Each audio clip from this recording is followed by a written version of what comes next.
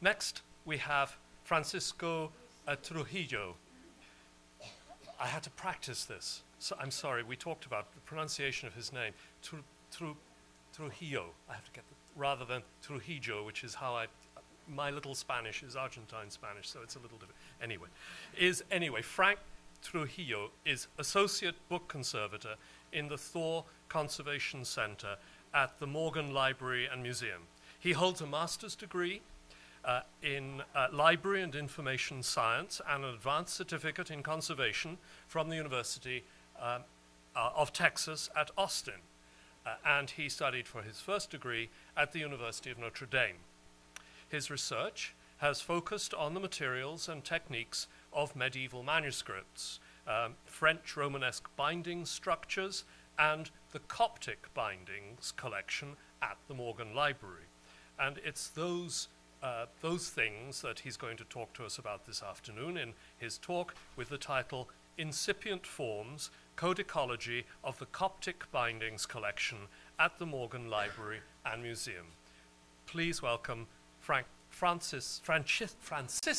I have him down here all these ways, Trujillo.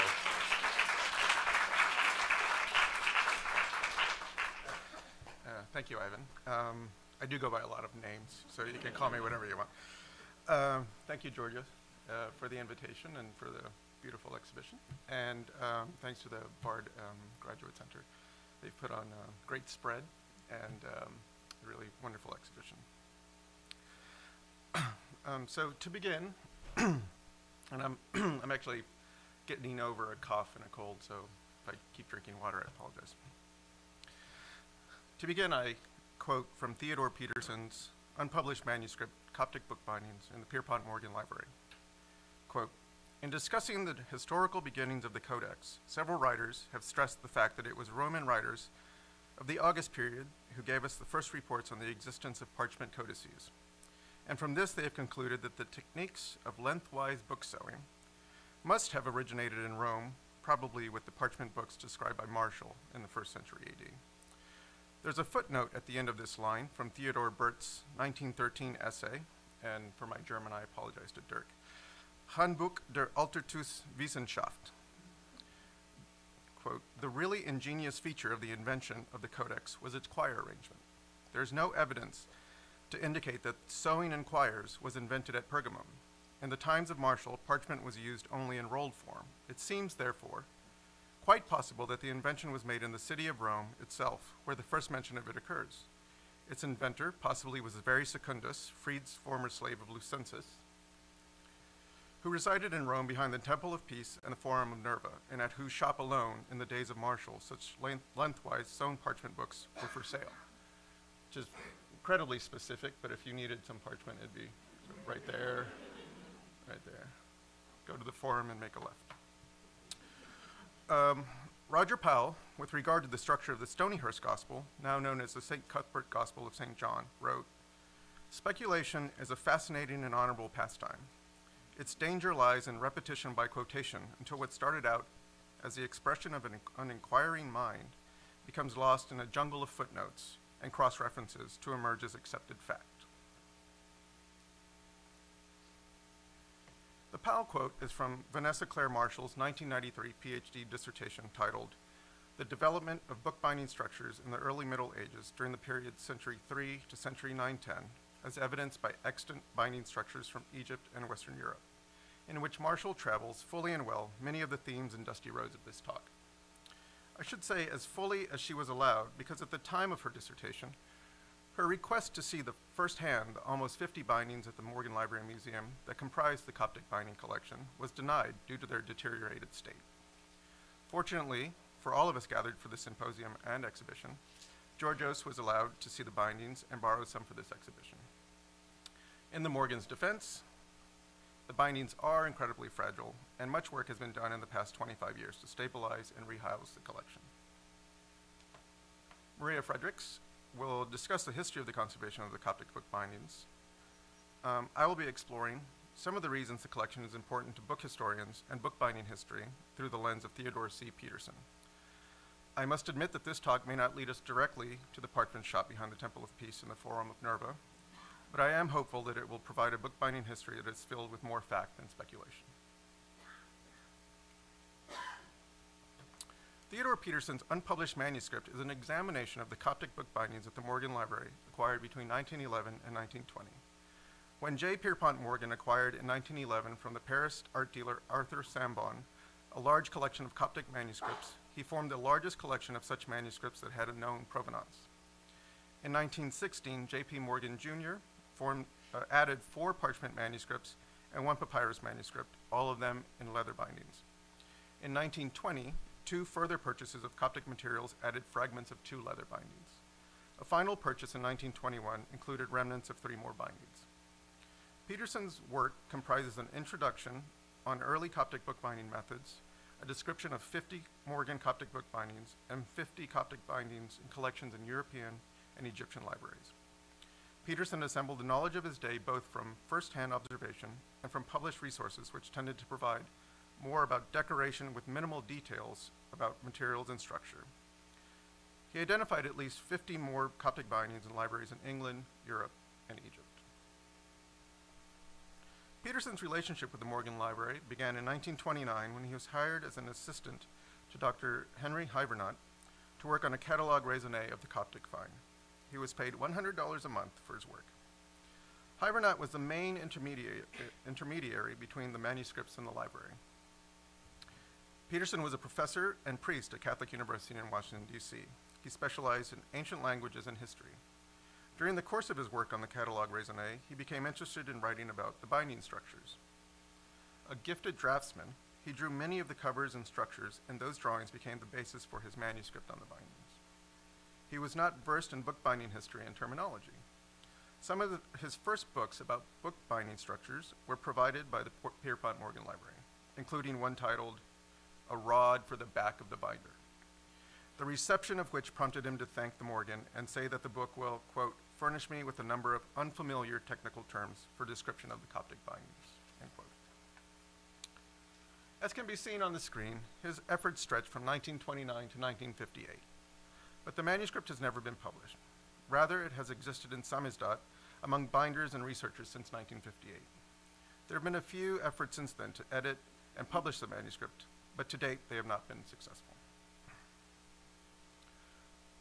Contents of the manuscript included book sewing, book covers, hinging of covers, headbanding, decoration of covers, ornamentation of the leather coverings, clasps, bookmarkers, tabs, and repair work. The latter half of this talk will detail some of Peterson's observations. I'd like to take a step back here to discuss just why Peterson's manuscript is important to book historians and book conservators. The manuscripts and bindings that form the collection were discovered in 1910 in a well in the village of Hamouli, approximately 60 miles southwest of Cairo, in the Fayoum oasis. Purchased en masse in 1911 by Pierpont Morgan, the collection immediately became, and remains, the largest collection of Coptic manuscripts in the world from a single location. The manuscripts form the library of the monastery of St. Michael, a monastery that was unknown until the discovery of its library. The volumes dated from 822 to 914 AD, based on colophons in the manuscripts, although some of the binding decorations may date from at least a century earlier. The Morgan Coptic collection forms the largest collection of early datable bindings in existence. The other significant groups of manuscripts are in the Coptic Museum, Cairo, and about 24 from the monastery of St. Mercurius near Edfu, Upper Egypt, dated between 979 and 1053 at the British Museum. One can see El Fayoum there. Hamouli was about there. And Edfu is here in the south, or Upper Egypt.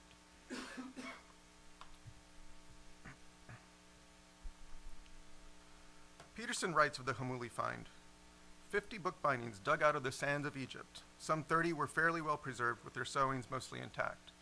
10 were torn off and badly damaged, but could without much difficulty be identified with the volumes to which they belonged.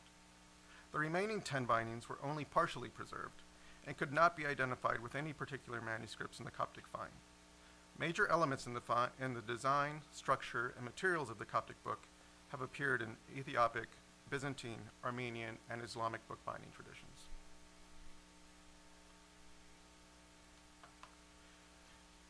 It should be remembered also that the Coptic excavation sites where all the newly discovered relics of earliest book bindings have been found were not large and wealthy centers of population, but generally small towns, villages and monasteries skirting the edge of the desert and too poor to import the luxury goods of Alexandria and Rome. The bindings speak to this point. They are of brown leather, likely goat, pasted over bookboards, of laminated papyrus, strips of cloth, and plant matter. They are simple when one speaks of their constituent parts, but those same simple pieces form one of the earliest types of bookbinding traditions known. The lack of luxury goods also comes to mind when considering the precursors to the leather bindings over papyrus boards found at Hamuli. While there may be over 100 total Coptic bindings of the 9th and 10th centuries in collections around the world, there are less than 10 wooden board bindings in worldwide collections. On the screen is MSG 67, the Morgan Library's Glazier Codex. Purchased in 1961 by William S. Glazier, it was deposited at the Morgan in 1963 after his untimely death, and ultimately gifted to the library by the trustees of Mr. Glazier's estate. The volume is a Coptic manuscript of the Acts of the Apostles dated to the 5th or 6th century, and has some of the features that evolve when they are found in the Hamuli bindings of the 9th and 10th centuries. Some of those features include the bone pegs and leather wrapping bands. The great condition of the binding and manuscript prompted some questions about its authenticity, but those have been allayed through carbon dating of the leather strapping. One of the defining features of the Glazier Codex is the decorated spine lining and the method of attachment of the spine lining to the wooden boards. The wooden boards are made of wood from the acacia tree, similar to the wood found in the small number of wooden board bindings worldwide. Wood is not a natural resource in abundance in Egypt. As the physical size and production of codices increased between the 5th and 9th centuries, coinciding with the rise of monastic establishments throughout Egypt, papyrus, ever abundant, was used to make the bookboards. I take the description of the attachment of the leather boards in the Glazier Codex from Paul Needham's 12 Centuries of Book Bindings, in which it is catalog number 1.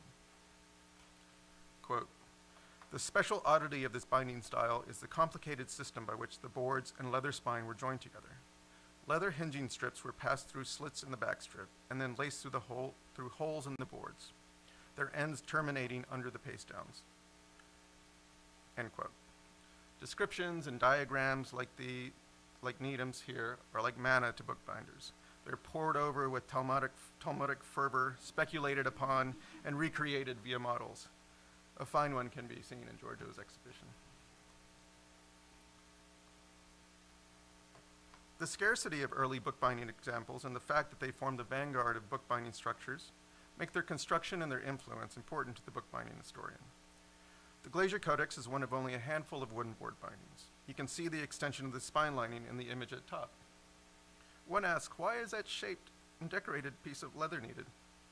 What tools were used to create it? How did the sewing pattern of the codex, as seen in the lower image, come about?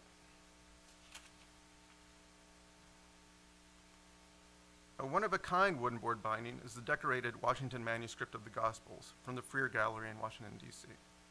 Though this is a binding on a Greek manuscript, it is bound in Egypt in a similar fashion as the Glazier Codex.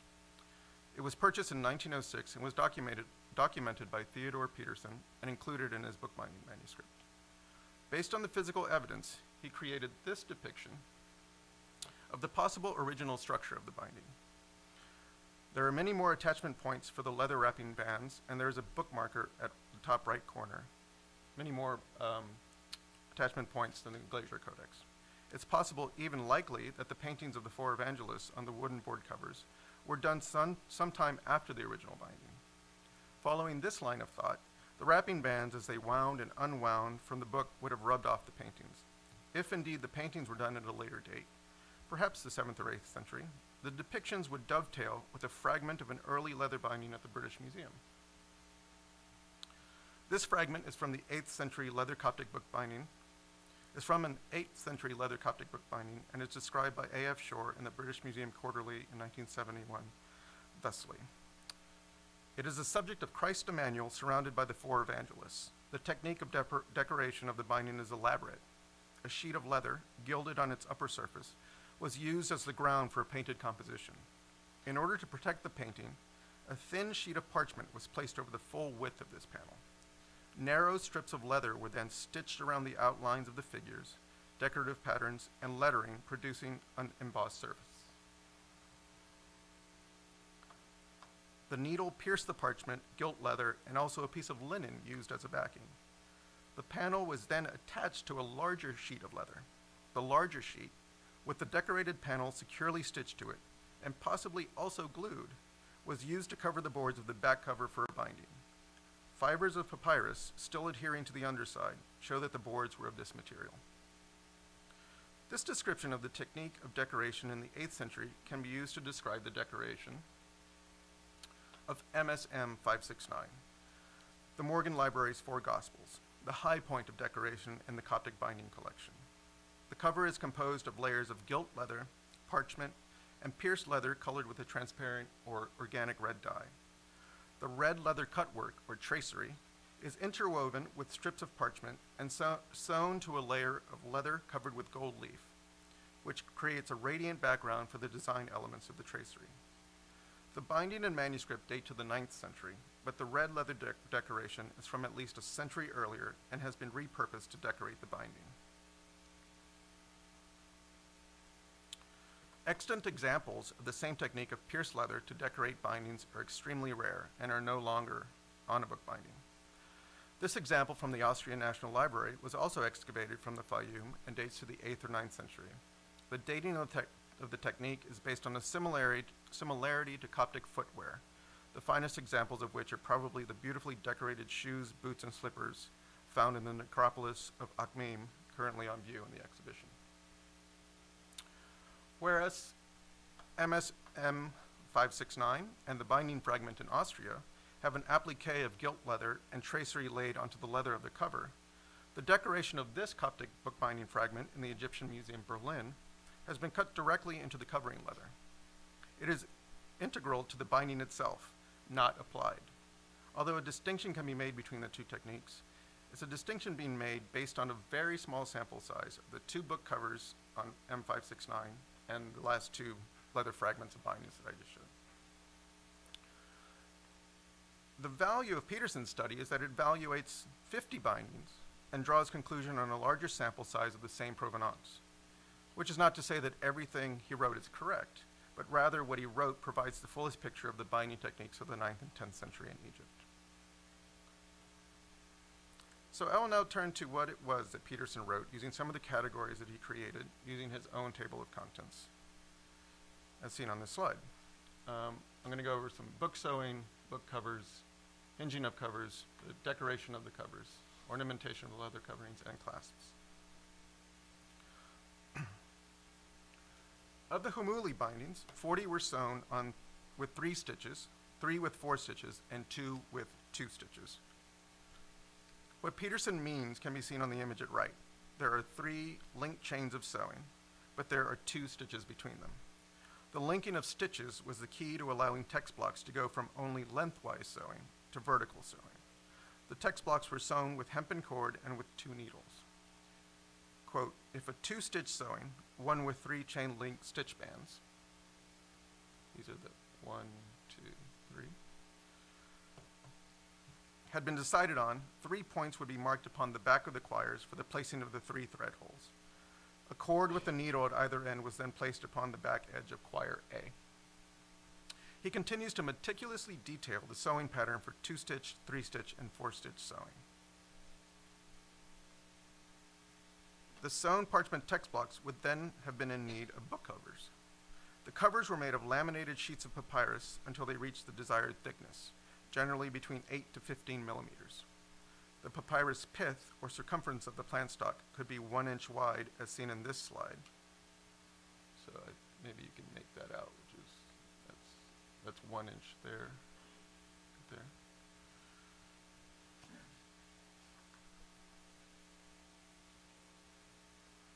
Or the pith could be 3 to 3.5 inches wide. And I think you can make out the 3 inches better on the left-hand slide. So I think these go sort of vertically, so that's 3 inches there.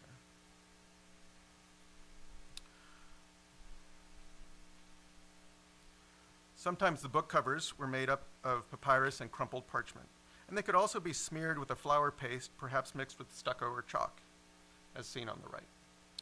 In some instances, fragments of other bindings could be cobbled together to form a larger binding. Scraps of linen cloth were sometimes used between papyrus layers.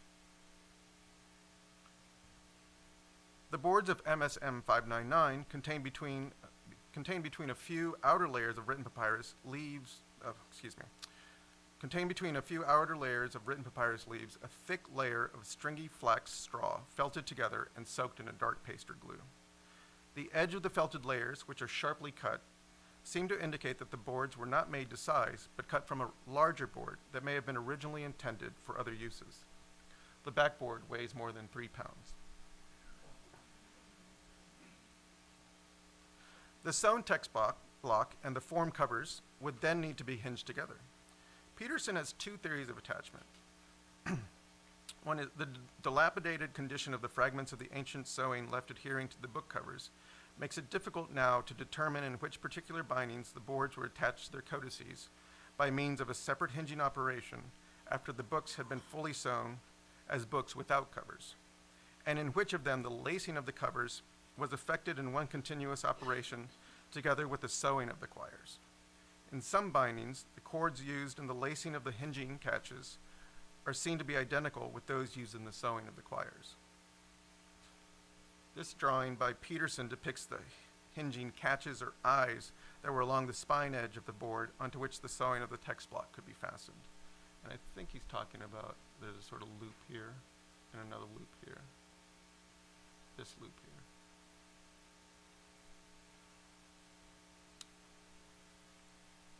This side view of MSM 634 possibly shows the loops Peterson depicts.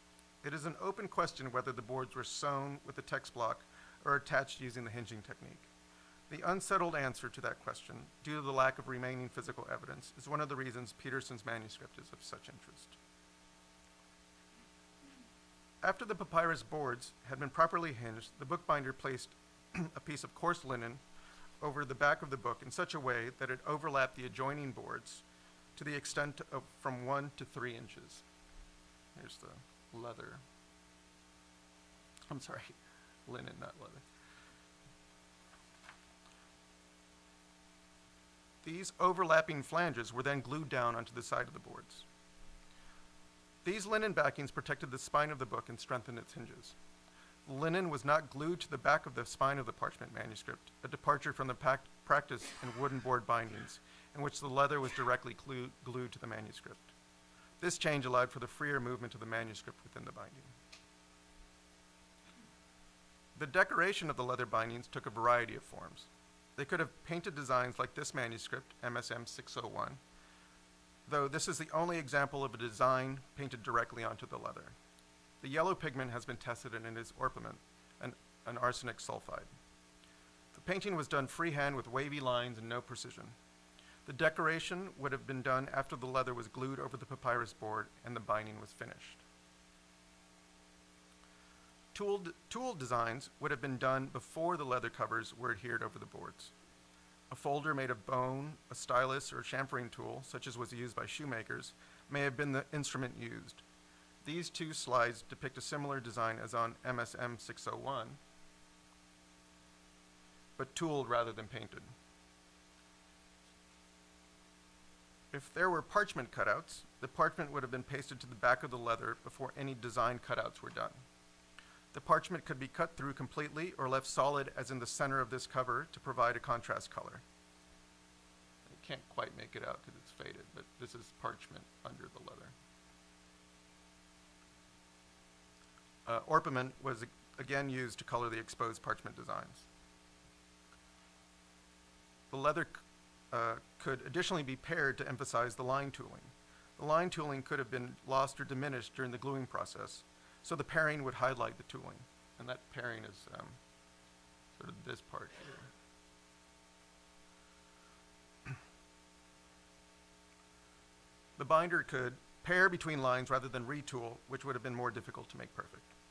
An example of paired leather can also be seen on one of the shoes in the exhibition. After decoration and pasting of leather over boards, clasps were added to the bindings to keep the books closed. Loops of braided leather would be inserted into the front board, and corresponding bone pegs would be inserted into the bottom board. The binder would determine the appropriate length in order to keep the volume tightly closed. In this binding depicted, there were 2 straps at the top, here and here, 3 on the side, and 2 on the bottom. And there would have been a corresponding 2 bone pegs here, 3 here, and 2 here. And I think these didn't talk about some book markers, but this would have been a book marker. Yes, the leather straps at the corners at angles may have been book markers, such as the one depicted here in the Freer Gospels drawing. And in this instance, there would have been one in the front and one in the back. As evidenced by many of the slides, it's difficult to make out some of the decoration on the original bindings. One of the major visual contributions to our understanding of the bindings is Father Peterson's line drawings of many of the decorations. They are finely wrought and incredibly detailed. And in many instances have more visual evidence than the artifact. Here you can see what all of the pegs would have looked like sticking out of the edges of MSM 569. In its current condition, the pegs have been pushed into the boards. And areas that have deteriorated, like the bottom of the leather on the left, can be much more easily seen in the line drawing. Through the artistry and scholarship of Father Peterson, the Coptic bindings collection at the Morgan Library Museum remains a vital source of information about the early history of bookbinding. Thank you.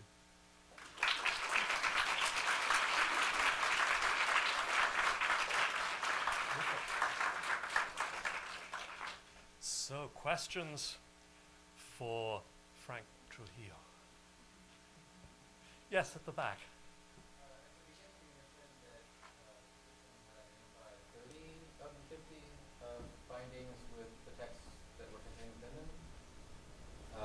So aside from gospel manuscripts, could you give us an idea of what the other texts? Oh, sure. I should have said that actually that 4 gospels that I kept showing, M569, I think that's the only 4 gospels in the collection. The rest is Acts. So the rest is just Acts. And Bill Boakley could elaborate on that. But that's I keep going back to 569 because it's so. For me, it's it's elaborately decorated, but the manuscripts themselves are mainly Acts. Peter. I hope this is not an embarrassing question, but any idea why the manuscript was never published? It's had a sort of long and tortured history. There was a contract with Cambridge University Press. There was a finished manuscript, and that was in 1951. And our director at the time, Frederick Adams, had taken it by the horns, and he had to write. He wanted to add something to it. And our archives indicate that nothing really happened for, I think a director gets busy. And nothing really happened for about 7 years. And he wrote to the Cambridge University Press and said, you know what, this isn't really going to happen. Can we shelve this? And they said, sure, let us know. John Sharp has edited the manuscript, and there were some efforts to publish that as well. And I'm embarking on a publication, on an editing project and a publication, and hoping that I'll end the curse. But and I'll tell you in 7 years. And we'll hope it doesn't end up as a palimpsest. On one of them you said that the tool design was done before the leather was put on the boards. That's according to Why did Peterson. they oh, that's according to Peterson? Yeah. Because that would be so much harder to get it all. I mean, to put the leather on, have the design first, and then put the leather on to get everything like lined up and everything. Yeah. Yeah, that's why, I mean, it's one of those. You don't necessarily agree. Not necessarily. There's sort of, you can see, yes, and you can see, well, that isn't something that you would probably do now. The only thing that recommends it really is the papyrus. So if these would be done wet and a cold tool. And so if you have, I think you think about tooling now and it's on wooden boards. So you have this sort of hard surface that you can really work into. And I think that the thing that does make sense is that if you have this laminated papyrus, it's not that stiff. And I think that maybe came into play. Yeah. And the geometry of it's easier to work out off the book. Yeah, yeah. So, I mean, there's a lot to recommend it, and so that's, I think, the value of the manuscript itself, and in trying to interpret it and trying to interpret the material is, you know, you approach it from your sort of modern sensibility, and you're like, why would you do that? But there are plenty of reasons why. And again, you're talking about the early history of bookbinding, so I think we were talking about experimentation, going crazy. You know, so. More questions? Yes. Did you see any evidence of transferring the pattern onto the book? Like, was there any pricking or how it was marked out on the pattern? I haven't, and one of the issues is that they're pretty deteriorated. So you know, what maybe a prick is also a wormhole, or you know, so. Yeah. But I didn't. Yes, well, you alluded to me, but I guess I better answer the question Yeah. about the content. One of the remarkable things about this discovery, initially 60 codices were found. By the time Morgan got informed, he was able to buy 50 of them. But what we're talking about is virtually the entire contents of a 9th century monastic library. So this did have, as Frank said, a gospel book, Matthew, Mark, Luke, and John. But there were also many lives of saints, devotional texts, also in honor of the Virgin Mary, with some of the earliest depictions of the Virgo lockdowns in the history of art. So anyway, these are all on Corsair, so you can find It's our catalog there. system at the Morgan Library. Right. And I can also recommend the book by Leo Dupuit, who did the catalog of the text as a doctoral dissertation, which was itself an amazing accomplishment. He was at Brown University, but he analyzes all of the texts and where they're published in that monumental book. I should say that Morgan had a real interest in Egypt. He went almost every year, and this was one of his travels there. And did Dupuit take his name from the well? Well, there were actually some other things perhaps found in the well that are of interest, including 3 writing boxes. Oh. And some of them included pens, and I'm waiting for someone to come forward to test the ink residue to see if some of those pens were in fact used, as I suspect they were, in the writing of some of those manuscripts. Yes, to that. Was the fact that these things were found in the well indicate a desperate attempt to save something, or a desperate attempt to destroy something? Yes.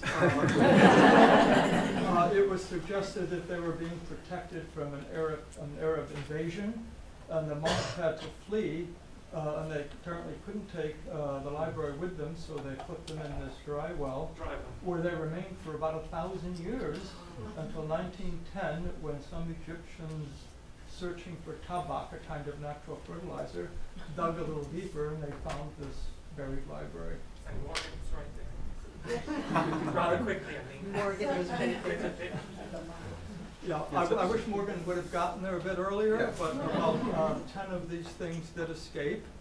But Morgan's son did publish a photographic corpus of 63 volumes in which they gathered photographs of all the other parts that Morgan didn't get. So that is itself a valuable resource, because it also shows the bindings and the manuscripts as they appeared in 1925, I believe it was. And he got them before they were burned, or else they'd be part of Dirk's copy. Yes, at the back. Just to go back to the earlier question about whether we would know or have any information about the way in which the punching would be executed in terms of perhaps the stencil first. Has there been any discussion about whether scanning the covers would reveal any information, or have any other institutions done that kind of? Do you know? I don't know of any that have, and we haven't scanned them. Again, they are quite fragile. And one thing that did come to mind, though, is, you know, you see that design that's an orpiment, and perhaps that's, maybe they drew that on first, and then, you know, punch that out, or use that for tooling, and then we're able to erase that. So, you know, maybe that isn't a finished cover, which would lend credence to doing it on the book, though. But. Time for one more question. Yes. Frank, you early on in your talk, you said something about these were very remote monasteries and not near to any major ports like Alexandria, and as a way of explaining the materials that were used. But I mean, it seems to me that actually they're gilding the leather and, you know, using ornament, that actually materials were fairly expensive. So could you just comment further on that? You know, I've taken that information from Peterson, and I mean, it does make sense, and I think it would be interesting to do a study of the sort of availability of natural resources in these remote areas, because again, what may be